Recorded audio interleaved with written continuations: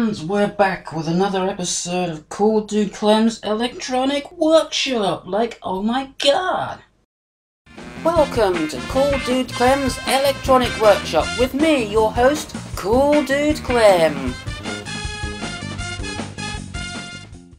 Okay, fellow tubeaholics, no need to freak out here. Yes, you're seeing an integrated circuit. You see, my microphone preamp, it developed a very nasty fault. So this is my microphone preamp, my work in progress microphone preamp. Now in a video long ago, I used this box to make another microphone preamp.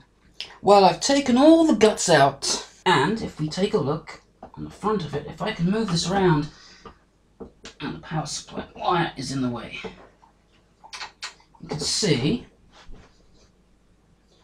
that it uses a vacuum tube. Yes, it's a vacuum tube microphone preamp, which is what you're hearing right now, actually. I was going to make this a hybrid microphone preamp, and I still am. Now, originally, I put in a little circuit here, a little 3-transistor circuit, which was an audio compressor. So, no matter whether I'm standing far away from the microphone or really up close to the microphone, that little circuit would level things out and prevent things from clipping and stuff like that. Except that circuit developed a fault. I don't know what went wrong with it, but it would some intermittent problem where it would sometimes decide to distort everything, and other times it would decide to sound absolutely fine.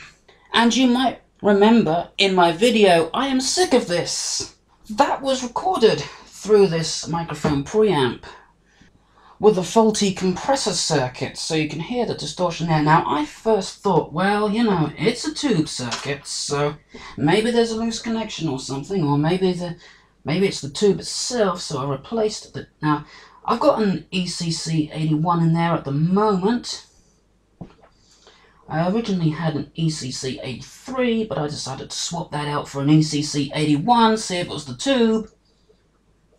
Because the pinouts and the voltages are the same, so it doesn't really matter. Oh yes, the distortion went and the sound quality returned, but not for long. The distortion soon returned, so I did a little probing around, trying to find where the distortion was coming from. It wasn't coming from the tube, that's for sure. That part of the circuit's working absolutely fine, no problem. The problem lies within the compressor circuit. Yes, the compressor circuit developed a fault. Going through the circuit with a fine-tooth comb, performing a lot of percussive maintenance on it, still could not find the problem. Checked all the connections, reflowed a few of the connections that looked a bit dodgy, did everything I possibly could to try to find the problem. But you know how these intermittent problems are, they are difficult to pinpoint. So I decided to build a brand new compressor right here. Don't know why I'm shouting. This one has a much smaller footprint, but exactly the same circuit as the one that it had previously. So we're going to run some tests on this and see how well it works. And for those of you interested in the schematic, this is the schematic. Supposed to be a microphone preamp, but I found it works more as a compressor, so there's the circuit for those of you who are interested. You might have seen the circuit before on my channel. And that brings us to the circuit that I have on the breadboard. Now, what is this? It's a sine wave generator, which I'm going to use to test it. And here's the circuit, for those of you interested. Kind of difficult to get this at the right angle here, because I'm sort of right angles to the camera here. So if I move the thing up, it moves sideways or whatever. There's the sine wave, there's the tone generator. I've got that hooked up to my scope. Excuse the mess here. I don't know why the camera's always picking that up, making it look worse than it already is. But I'm going to turn on the power to it. And there we go. You can see it's oscillating now. For some reason this camera has a terrible trouble seeing my scope screen. I'll just adjust the lighting here so you can see it a bit better. Okay, let's just adjust that. And as you can see, we have a nice clean sine wave. So what I'm going to do now is I'm going to put this little circuit on the end of it and I'm going to crank it right up. Okay, I've got everything all hooked up now and I must say things are looking good. Also, just as a matter of curiosity, I'm just going to find out what the frequency is that this is oscillating at.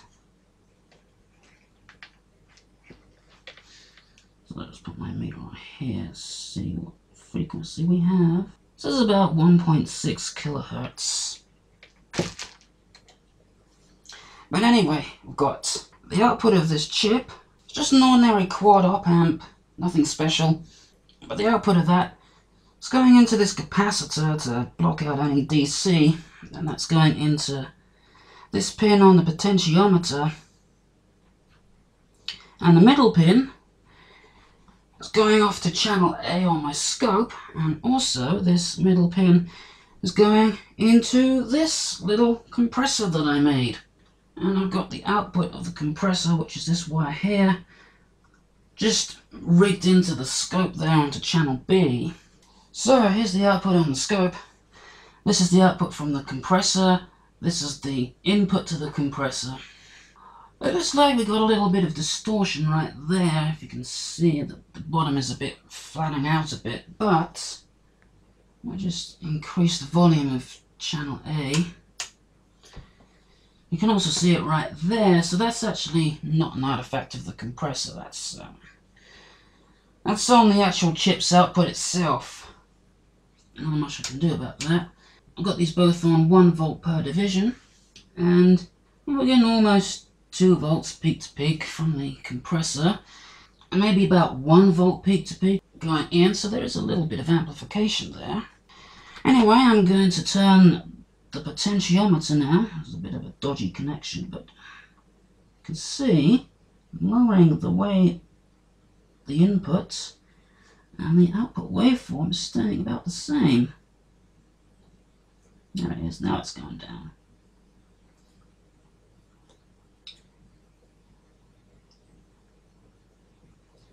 Now I'm going to increase the input waveform. I'm just going to turn this right up.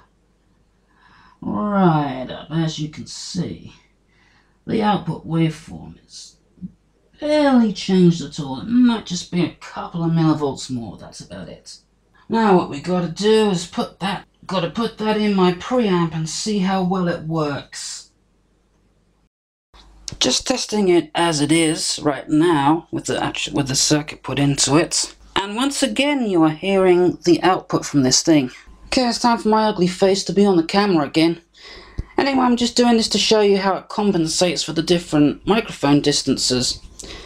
So when I'm speaking to the microphone, into the microphone like this, it's going to pick up quite strongly, but if I hold the microphone out at arm's length, still talking in the same volume of voice, but the microphone's not going to hear it as much, you can hear quite clearly how that's compensating for the change in the sound level.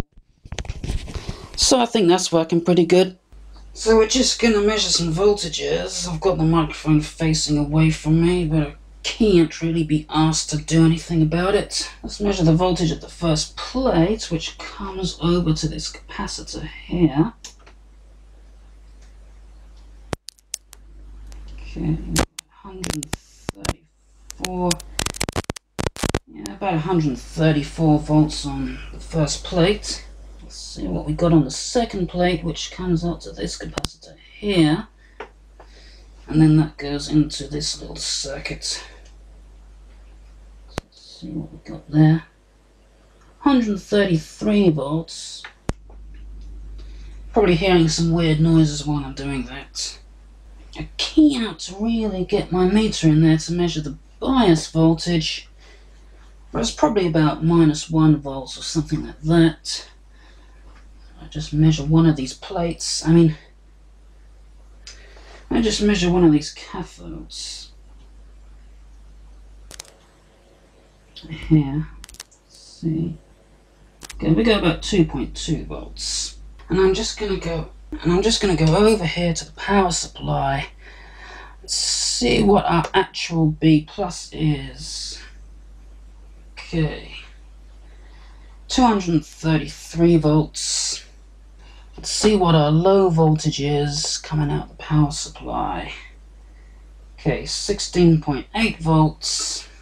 And then we've got this regulator here to regulate that to 12. So we should have about 12 volts on this bit here. 11.98, it's close enough.